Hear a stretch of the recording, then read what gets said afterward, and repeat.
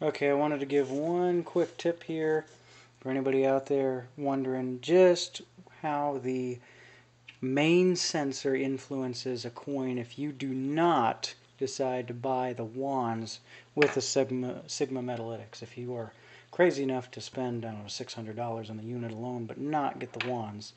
I think I've seen people charging $150 for the wands, maybe some $200. I want to show you what happens. This is a silver dime.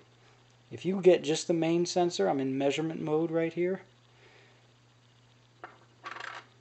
It's 90% silver dime. Comes up as 2.00, 1.99, just kind of fluctuating. But let me show you what happens when you go slightly off center, which you can be. 2.46, 2.9, 3.2. It's coming up into the copper range, showing more and more resistance. 4.5, 4.8, 5, 6, 7, 8, 9, 10, 7, 23. It got to 23 and then it totally went off the chart. These coins, I'll show you again. I want to explain this mathematically, or at least with my mathematical theory on how this works. Silver Eagle, 999 silver, right? And this is a coin that was designed to be put on this thing. It was designed for the main sensor because it's got such a large diameter. They've got this millimeter count right here, 5, 10, 15, 20, all the way up to 60 millimeters.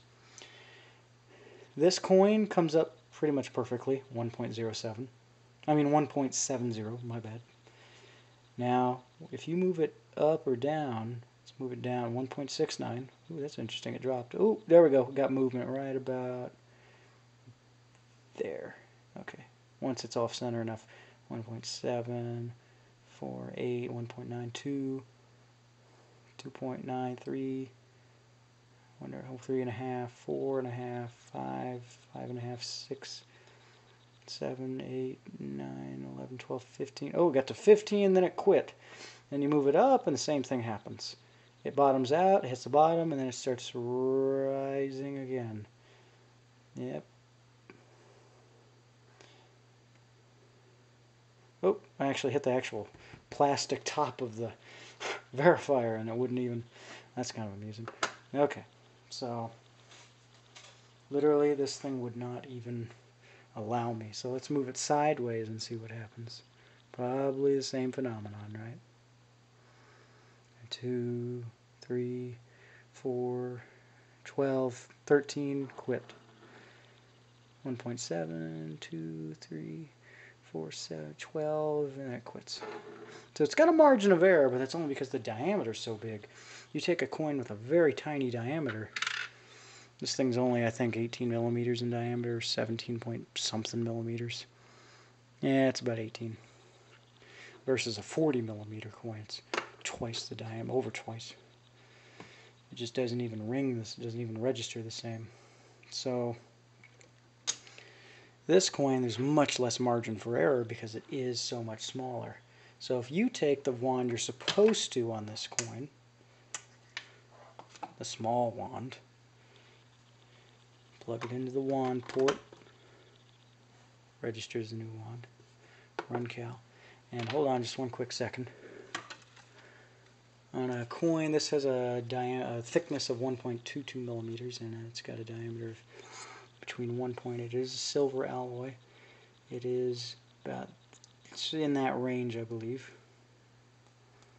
It's got a diameter that's so small you got to use the small one. It doesn't actually recommend using the calibration disc. That was what I was trying to get at.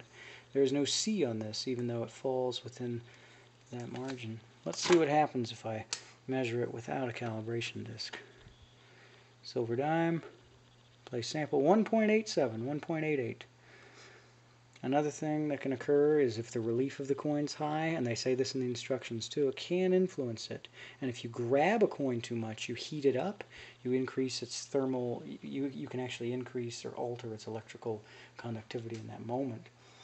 I believe. I mean, the instructions seem to, this comes down to science, and I'm not a scientific expert here, but I'm trying.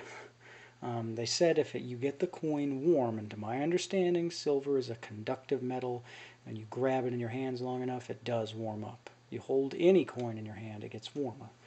Unless you're, I don't know, in the Arctic tundra. So hold it by the rim as much as possible. Put it against it. 1.94. Okay, that's a good measurement. Move the measuring wand around it a little bit. 1.94, 1.93, 1.95.